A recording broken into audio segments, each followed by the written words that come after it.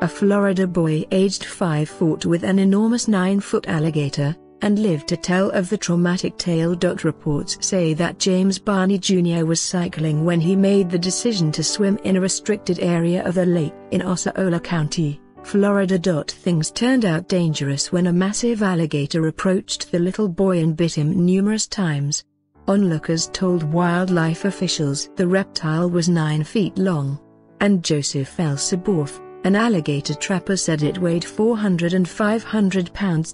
Barney suffered about 30 teeth marks and claw scratches on his legs, back and stomach, and 3 superficial bites, mainly on his butt. In a Facebook update, the young boy's father said that he was doing well following the gator attack. Trappers are still hunting for the reptile that attacked the boy.